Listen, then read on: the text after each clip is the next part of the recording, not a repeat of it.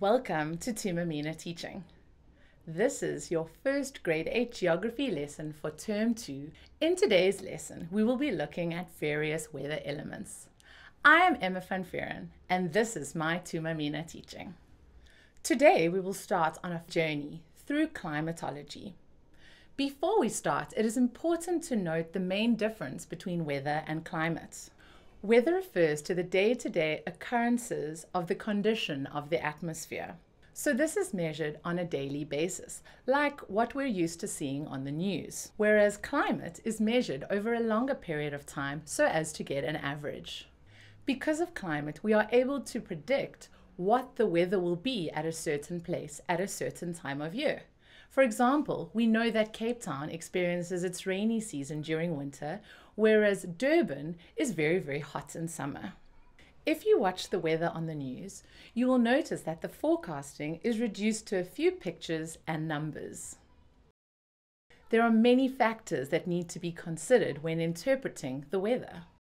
The weather elements that we will be discussing today will be temperature, precipitation, humidity, wind, both speed and direction, clouds, and sunshine. Temperature is how hot or cold the actual air temperature is. We measure temperature using a thermometer, and it is measured in degrees Celsius. When using a thermometer, the mercury inside heats up to the temperature of the person or the thing and is read off the numbers on the side. Precipitation refers to rain, hail, snow, sleet, or any kind of water that falls to and condenses on the ground.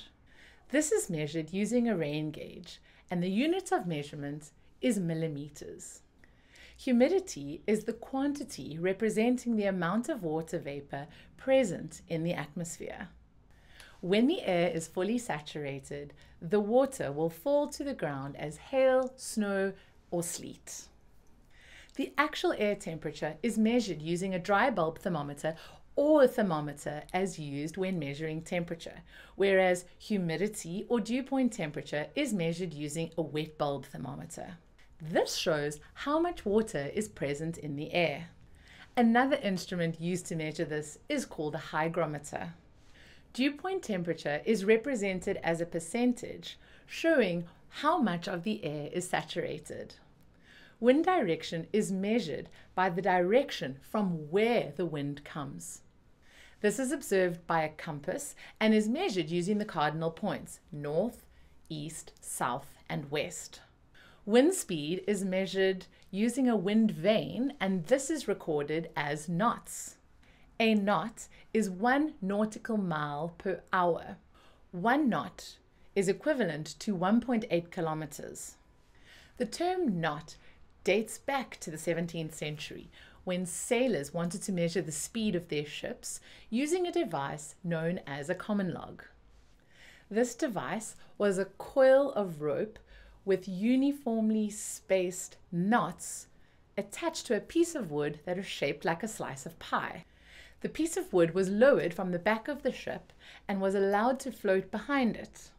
The line was allowed to pay out freely from the coil as the piece of wood fell behind the boat for a specific amount of time. When the specified time had passed, the line was pulled in and the number of knots between the ship and the wood were counted. The speed of the ship was said to be the number of knots counted. You may be familiar with wind being measured as kilometers per hour, and I agree, this definitely makes it easier for us to understand. Clouds are observed using our eyes. They are measured in eighths, 0/8 being a clear sky, whereas 8/8 would indicate an overcast sky. There are also a couple of cloud types. Clouds are classified according to their density. Cirrus clouds are wispy and light clouds, usually the kind of clouds that you'd see on a lovely summer's day. Cumulus clouds are the traditional puffy white clouds that we're used to drawing when we're kids.